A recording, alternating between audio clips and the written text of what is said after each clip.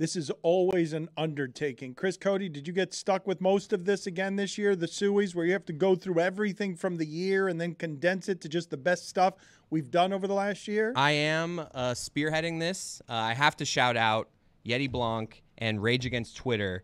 They have helped me so much in compiling, editing, putting together, organizing. I am leading it, but without Yeti Blanc and Rage Against Twitter, I just want to give them a little shout out. All right, this is not time for an acceptance speech. It is time. You literally just came to me. You were like, hey, how'd this go for you this year? It is an award show. I did come to you, and I didn't need you to make an acceptance speech.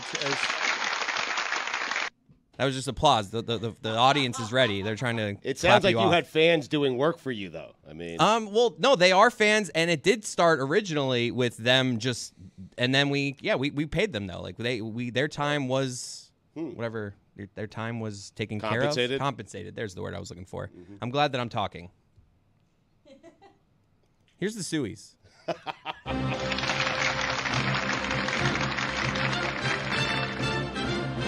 And now, the Suey nominees for Most Uncomfortable Moment. Greg Cody inexplicably brings up his dog's package. He's like, he needs a wheelbarrow like Mike McDaniel, this dog. Got a pair? He's got a pair. Man, does he get a pair. My granddaughter sees his schlong. What are you talking about? And says, what's that? No, she doesn't. No, she there did. It is. Your granddaughter. There it is. My granddaughter saw his schlong in the kitchen, and she said, what is that? What is this, a game of Clue? And I What is he doing in the kitchen? I said, that's what he pees with. She saw his... Okay. How else am I going to explain it? In the kitchen with Yes, it was a little extended. I don't know why he was so excited. All right, very good. Baby. No. Can I take this out? But it is a baby. Anyway, he ate my couch. Mike Ryan and Roy Bellamy get into it over Roy's tweets and Panthers' credentials. Power play for Toronto. Keep in mind that the Heat game is on at the same time most times. So if you're at the Heat game or you're watching the Heat game and you're on Twitter, you can actually see what's going on. No, I know, but power play to Toronto does me no favors. It does, actually. It kind of does, because you know that the Panthers might allow a power play goal in this situation. Right. So, cool. Yeah. I'll just see the alert for power play goal. Right? No, you can look on Twitter. Hey, man, and just keep doing what you're doing. All right. Well, you're not credentialed, so. Yeah. Whoa! That's right. I see Roy in the press box wearing a credential around his neck. He's bona fide. One credential in one hand, a beer in the other. Well, but he is at the games as a journalist. When you say credential, do you think I give a I actually don't give a if you give a I don't give Roy, what are you doing? You're being mad weird right now. Now? Yeah, you always. Now? Power play Mike. Adnan Virk is asked if he likes David Sampson. Do you like David? That feels like such a loaded question, Dan. I mean, can you be a little more specific? Like, on what level? Like, Let's start with this. Would you have dinner with me? Is it just you and me? This is quite a game. Who would have dinner with David? Oh my God! If it's you, me, and Dan, I would do it. If it's just you and me, I'm not sure. No, I know. Listen, you pat yourself on the back. You make this top 100 list that nobody cares about. Like you like spend hours like, oh, I've readjusted it. What's number 78 today? Nobody cares. Not one person in your sphere is like, hey, David, what's 87? Is that everything ever all at once? Like, why are you doing this? I want to hear number one. No. You know what? I'll tell you why I'm not giving you number one. No. You know why? Because I have to f***ing go. Because I'm doing a show with John Skipper, who's the actual boss, where we're going to talk about sports business, and he's got a window that opens in 2 minutes. And no, David, come on. I got to hear number one. Come on. No. Okay, I'm sorry. I take it back. Dan, this has really been a slice of heaven. Mike Ryan rants and then leaves in the middle of a show. I'm enjoying doing the show less and less, and you guys are putting me in a terrible position at the start of every show. How about you guys come up with your own content? Don't just go obnoxious Homer Mike, what are you doing? You set a table for me, and it's just like I'm in a losing proposition. I'm here spinning all these plates. Right. I fall on the sword for television. You tell me I'm an a-hole. Yeah, I'm up to here. Okay, I'm up to here. I know, but I'm doing a lot. All right, I sacrificed my own career to be back in this chair and elevate the show to new heights. And I'm being totally disrespected every time I sit in here by a bunch of people that don't get what it is I do. Why are you turning into Trump? You sacrificed your career, or you built your career? I sacrificed my career and personal development to sit back in this chair. And all I get is disrespect as soon as we crack open the mics. Go on, carry on with the show. Marlins, hottest start since 1997. Your thoughts? No, don't. I'm not interested in those thoughts. And you can back off a little bit here because you complaining about. I'd like to back off a lot. Well, you can. Why don't you go now? Yes. Go now. Go right later. now. Yes, go. Good. Thank you, everybody. yes, you're welcome.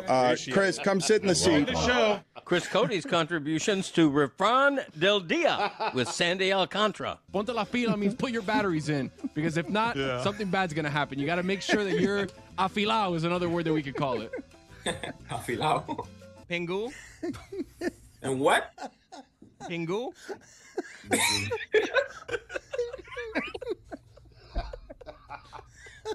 Why is everybody laughing? I don't know why I'm laughing. Stugotz shamelessly asks the coach of his daughter's Northwestern lacrosse team for a championship ring. Kelly, I do have a question. I'm nervous about this one. I went to every single game. Only a handful of parents can claim that. Even the dreadful Marquette game, Kelly, okay? I know, you were so cold that one. That was freezing. And there was like 5 of us there, and I feel like those 5 parents, perhaps. This is what I'm asking. I'll be direct. Do you want my ring size? Should I send it to you? What do you think? God. Oh, my God.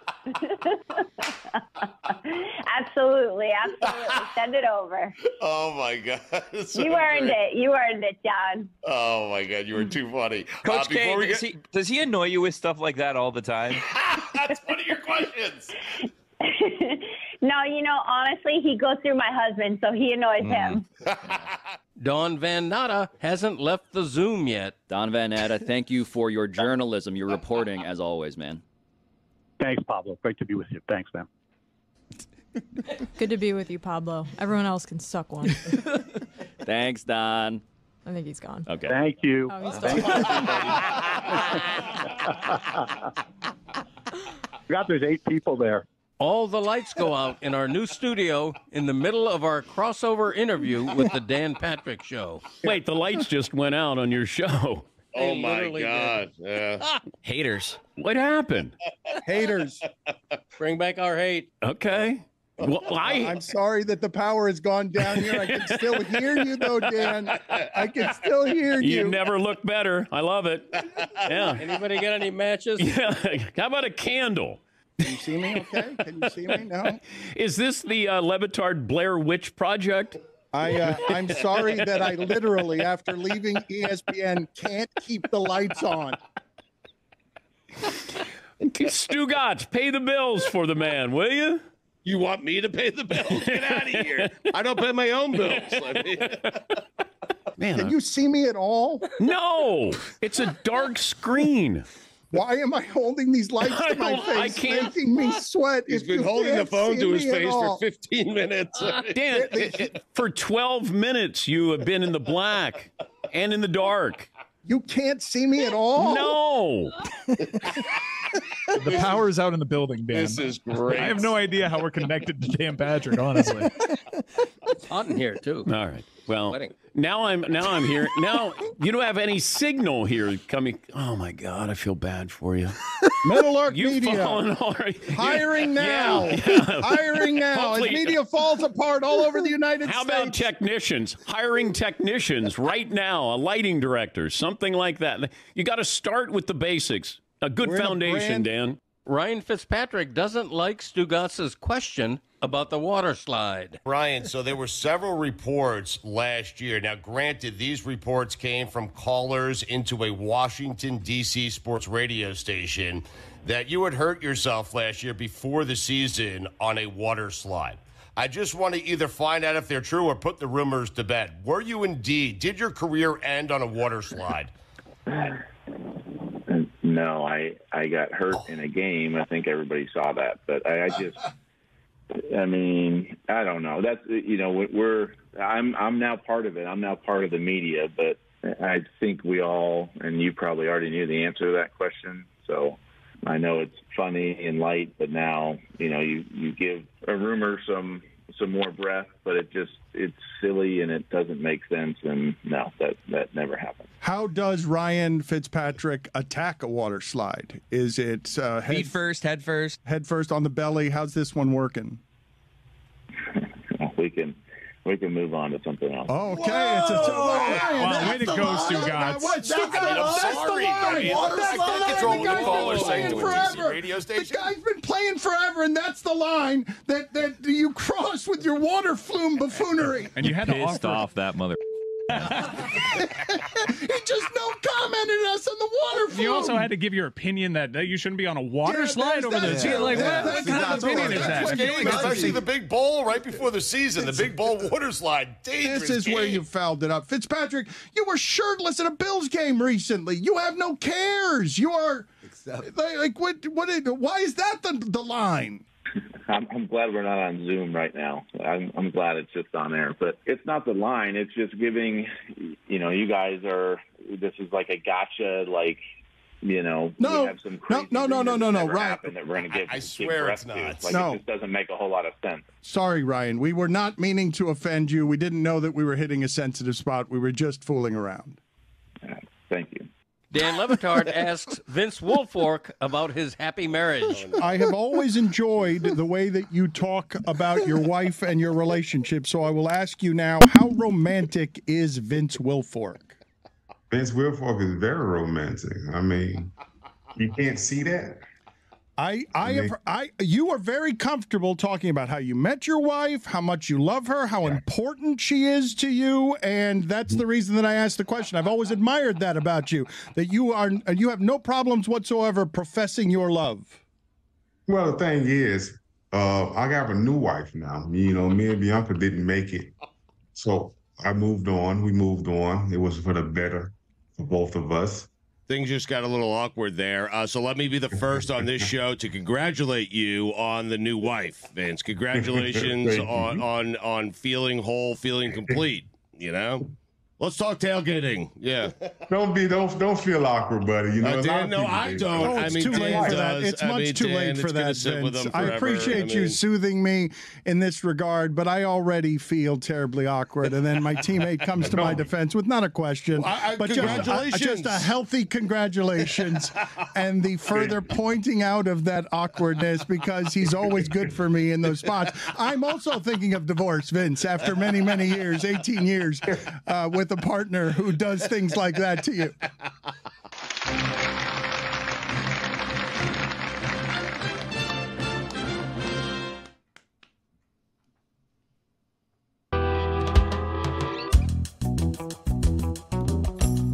Lucy, you were wincing throughout that entire category, but never more so than at the very end. You have declared that a winner. No voting necessary. You have declared that the Vince Wilfork thing was the worst of the moments we've had. That might be the most violently uncomfortable I've ever been in my entire life. Well, one of the things that's great about it is just the cadence and accent of the sentence of haymaker that he hit me in the face with. Well, the thing is, I got a new wife now. It's comedically. That had to hurt. It's comedically perfect. The pause and the thing is, how do I say this gently? Well, the thing is, I got a new wife now. That is him being like, how can I do this for Dan here? He's setting up himself. Well, the thing is. Well, the thing is, I got a new wife now. So gentle. but it's such a killer fragment of his sentence. I have a new wife now. Somehow in the process of his divorce, you're the person we felt bad for, which is weird. Well, the thing is, I got a new wife now. All right, about that love stuff that you said I'm so great at. Whatever. Then you started lashing out at me for no reason. I was clearly uncomfortable. The reason is that you're always there with the happy. Congrats on the new marriage. Yeah, you were not helpful in any way. I feel like Stugotz caught a stray there that he did not deserve. Thank you. Fair enough. Fair enough. That's gonna happen when I'm horribly embarrassed because I have a new wife now. Can we go ahead and get to best dismissal? Certainly, this is a Stugotz loaded category.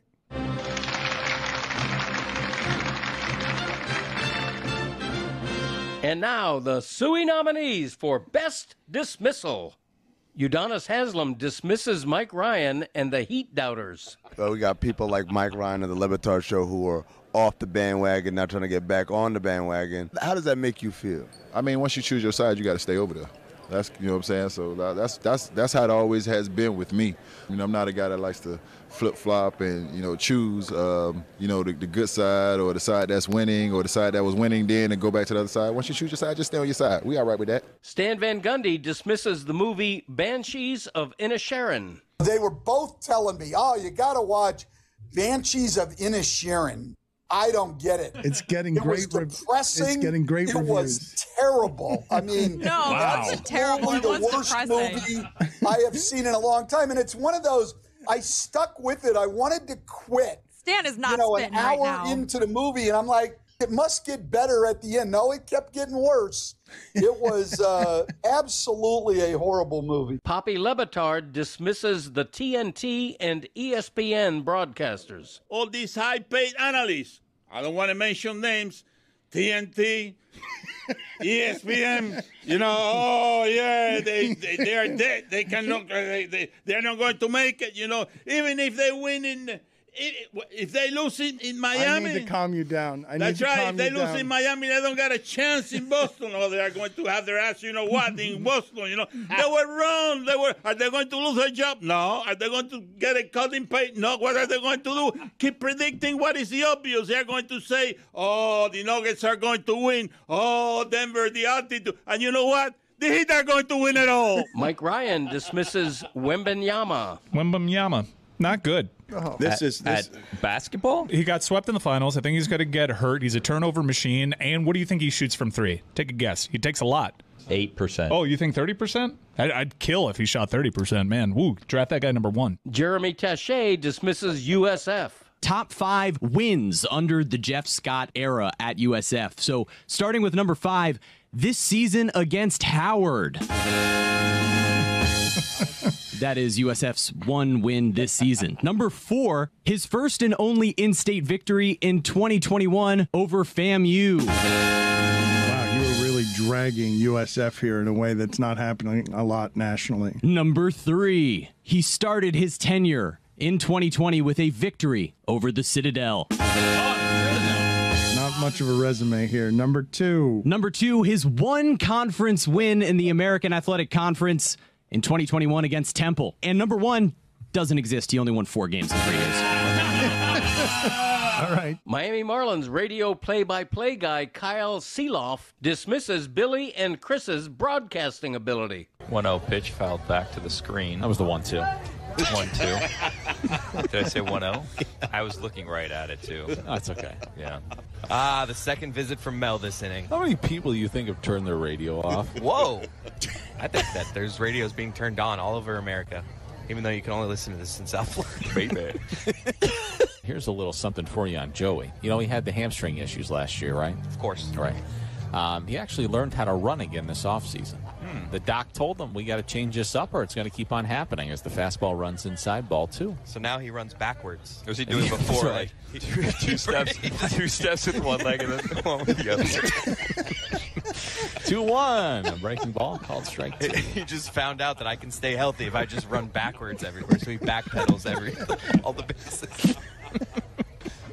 That's so stupid. The 2-2. Juju Gotti dismisses Dan. You got to know I'm a big Colombo guy. Salute to that boy. Okay, I don't think that's proof. I don't think that's proof. I think that could be. I think that's a lie. I don't think that's. He said salute. I don't think that is evidence. Salute to that boy. It suggests camouflage. It suggests that Juju has no idea what we're talking about, and now is just Googling it. He is cheating. I'm not Googling it. My grandmama stayed in the country. I watched the Braves. I watched Colombo. I watched Matlock. I watched Andy Griffin. Yeah. Salute to you, sir. But you go to the penalty box, Dan. Dan, take your ass to the penalty box. You tell him, Juju. Call me a liar. You tell him, Juju. Back to you, Stu. Jim Brockmeyer dismisses David Sampson. What's your name again, sir? David Sampson? As in Samson and Delilah? Never heard that one. Oh, excuse me. Was that just a little trite for you? I didn't come up with something clever enough? I'm just trying to get your name right because I don't know who the heck you are. Why am I here? If Mom and Dad are gone, why am I being forced to sit at the kids' table with David Sampson and Delilah? I can actually assure you, Brockmeyer, that I am perfectly fine handling the show.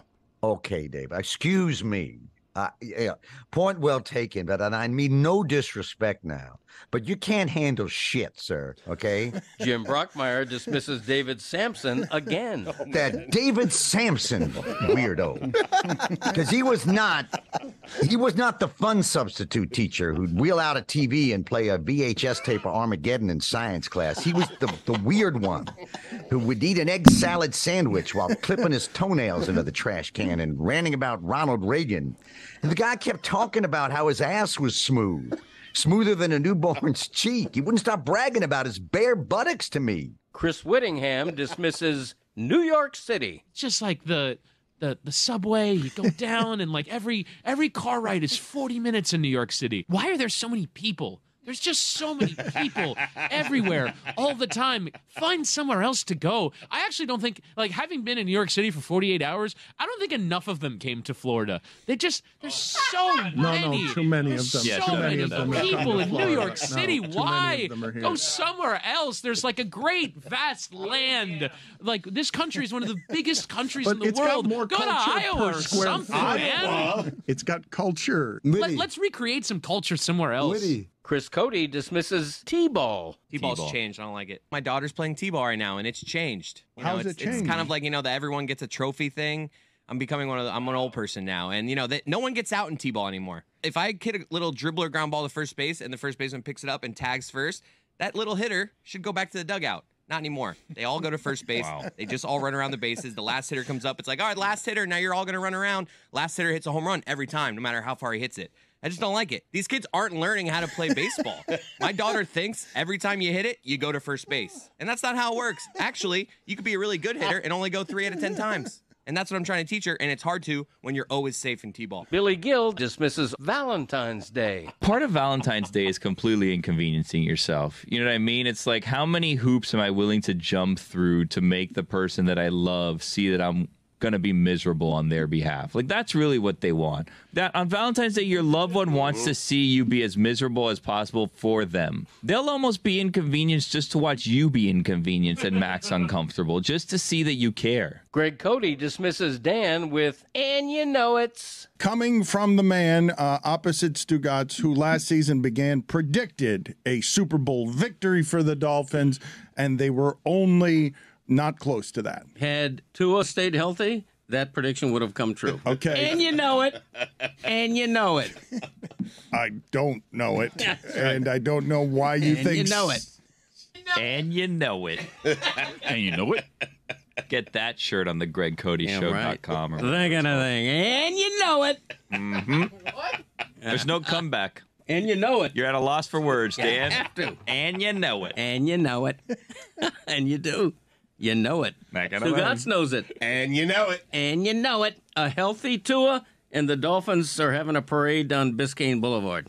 Elbowing the heat. And you know it. Finish with that one, Greg.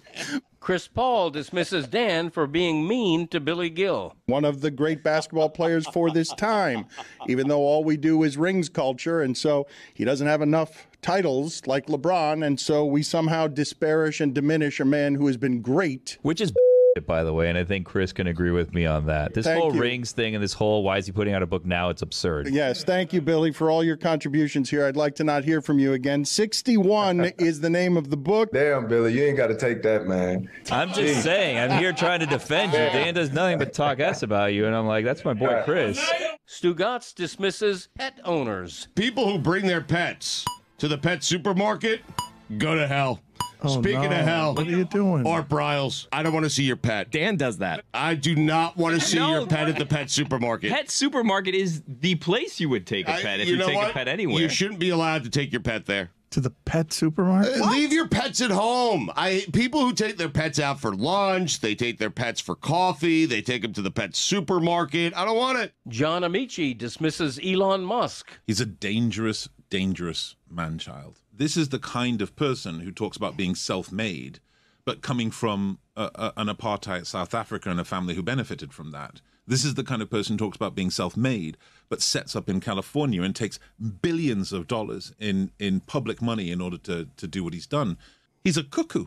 He shows up, sits in the nest with his gaping, wide-open mouth and weird, wrinkly skin, waiting to be fed, usually by the public purse, and then pushes out those who deserve around him. Sarah Spain dismisses Billy Gill. I wondered how he was elected because that seemed like a poor choice from the jump. Whoa. We were trying to go with the opposite of you. He's being so nice to you. Did it. What's happening here? If you wanted to imbue the position with zero integrity, whoa, absolutely no gravitas, what? Negative strength, complete inability to enforce, and what zero did I do? authority, He's the only one who said then you hello. nailed it. I'm the only one that asked how you're doing today. Yeah, because you're terrified, and that's not what we need from a commissioner. Amin Al-Hassan dismisses Buffalo Bills fans. Let's be honest. I mean, like, what does that claim to fame? Wings? All right, congratulations. The table thing. Okay. A couple dildos on the field. Squirting condiments on naked people. The ketchup thing is weird. Can we put that out? The ketchup thing is kind of weird. Bizarre. It's not weird, Tony. When you look at it through the prism of this constitutes entertainment for these people. They have no other options. I don't think the internet even gets there. I think it's interesting that they're like, hey, let's go to watch a game. All right, cool. You want to get there a little bit early? Yeah, sure. That's great. Let's get some drinks in. Okay. Then I'm going to jump through that table. Like the idea that, oh, yeah, that's how we do here. It's ridiculous. Why are we entertaining this? Like, oh, yeah, that's cool. I want to do that too.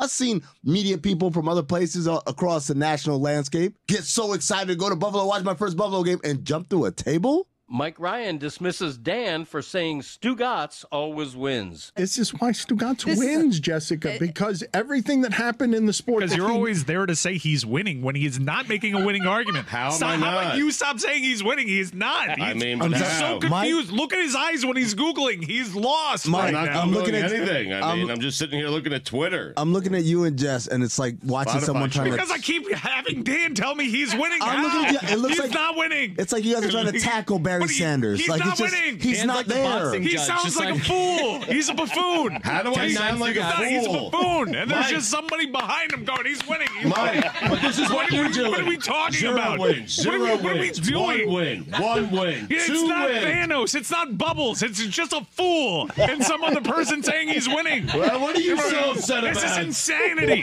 What are you upset about? I blame Dan. You want to Stop saying he's winning. Huh? I mean, he's not winning. He doesn't remember what he said. What did I say? He thinks Ole Miss is ranked. The guy's a damn fool. 11 at the time, Just Michael. Stop telling me he's winning. Yeah. Stugotz dismisses the Boston College lacrosse coach. Hey, BC coach, how about you do me a favor, okay? Because I coached for 10 years, and my team went undefeated 2 years in a row. We won back-to-back national championships. Make anyone else beat you other than Izzy Skane, okay? She's the best lacrosse player in the country. You might want to double and triple team that girl. She's really good. Stugotz dismisses Andy King. Some people would argue that you presided over the single worst era of the Le Batard Show with Stugotz. And if that is... That was Andy King, year one. Oh, no. Stugotz dismisses Chris Rock. It was a year build-up to that special on Saturday night. Who the hell is talking about Chris Rock unless Will Smith does that? You know what Chris Rock did Saturday night on Netflix? He choked. I mean, he overthanked. You literally choked through that sentence. I know I did. But he choked, okay? I'm expected to choke. He's not. He's expected to nail it. He did not nail it. He appeared to be nervous. Here's the key to comedy. Don't think so much. And when you're sitting on a joke for an entire year and you have to deliver it, chances are it's not going to go well. It did not go well for Chris Rock. Did you watch it? And he looked old. Stugotz dismisses his daughter Emma's hopes and dreams. I remember having a conversation with my other daughter, Emma, who's very much in the dance. But she's not so much in the dance where she wants to be a professional dancer, right? Yeah. Like, she took it seriously. She worked really hard, but I just know my daughter, and I know it's not something she wants to do because it's a lot of work, right? And so I remember telling her, hey, I'm so happy you're doing this, but you're probably not going to be a professional dancer. Okay, not because you're not. What was that age? Because you did it there with the she maybe. was 6. Oh, my God. Greg Cody dismisses Jonathan Zaslow. Last time we saw Marino, after Greg Cody traded him, he threw for 5 touchdowns. Nice and he was hat. Dan the Man on the cover of Tackling Sports him. Illustrated. You can't trade Marino. Nice hat. We can't all be a 3-time champion broadcaster. For Christ's sake. Dad, he's not joining us now. You got up on the wrong foot. You can't trade Marino. Okay? Get over it. That's not my fault. Get over it. It was 30 years ago. Get a life and quit wearing a backward hat. You're a middle-aged man. Good Lord. Zaslow. Udonis Haslem dismisses Assalytics. UD, ESPN Analytics says you guys have a 3% chance to beat the Celtics. What say you? Who said that? ESPN Analytics, the mathematical ESPN Analytics. Exactly. I'm sure the Athletics, Assaholis, or whatever they call themselves, probably had us not beating Milwaukee either in the first round. Yeah. Or the Knicks. I'm sure the Athletics probably didn't have me sitting here with 3 rings in league rebound and Heat history. I don't listen to Athletics. Stugotz dismisses Prince Charles. Hey, Prince Charles, working a salad. Jesus, that guy. Stugotz dismisses Brock Purdy. Brock Purdy, 2 games at home with the best team in football. You won home games. Do it on the now you're going to Philadelphia. Yeah. Wait till you get a hold of that fan base and how they're going to treat you, Purdy. Do it on the road. Do it against Hurts. Do it in the postseason. And if you do it in the Super Bowl. Do it on a neutral field. How about that? How about we stop talking about Brock? Oh, Purdy, he's 8-0. Oh, Purdy, he hasn't lost a game. Oh, Purdy, statistically, he's been better than Mahomes and Burrow and Allen. How about you go win a big game on the road, Purdy? Do it. I'm tired of this talk. Purdy's not good. Shanahan's not good. The team's okay. They're physical. They're big. They have great players. Tebow's fine. But let me tell you what San Francisco and Kyle Shanahan are never going to do. They're never going to win a Super Bowl. You want to know why? They don't have a quarterback. Not Garoppolo. Not Lance. Certainly not Purdy. Purdy. Get out of here. The sodfather George Toma dismisses Eddie Mangan, Troy Vincent, and Roger Goodell for blaming him for messing up the Super Bowl grass. What Eddie Mangan did, how Eddie screwed up that field for the Bengals by overwatering it. And he did the same thing here. Yes, Mr. Mangan, you lied. You blamed the ryegrass for the cause of that disaster. Bull. Whoa! I'm mad about it. Yeah, I can tell. And I'm over the hill, like I tell my ground crew. Next year, the Lord may put me in heaven, and I'll be looking down at your beautiful field. He'll put me in hell, and I'll be looking up at your root system. What kind of root system? Yo, Sodfather has bars. This is a better angle. He has bars. All you want. But apologize to the people that put you there and helped you. And kick yourself in the ass for not listening to somebody like we've graduated Travis from Fanny. Hogan. Troy Vincent never came to me or anybody on the ground crew Can we get your headphones to in? see. Like the rebels that I work with down south, they would say to Troy Vincent, you're as useless as a parrot on the boar hog. Oh no! That's what. Oh no! Okay. I mean, the Rebels thing. I didn't know where that was going either. Hold You on a have to come second. back. And Roger Goodell, I have done everything for you. You treated me well, but last year he threw me over the cliff. I would do this job for nothing, and I'll fight anybody, and all the way up to you, Mr. Goodell, to give the players the safe playing field that you're not doing. And Troy, you better start working. Next year, if you don't do anything right, there's the door, and don't let the door hit you on the ass on the way out. Yeah!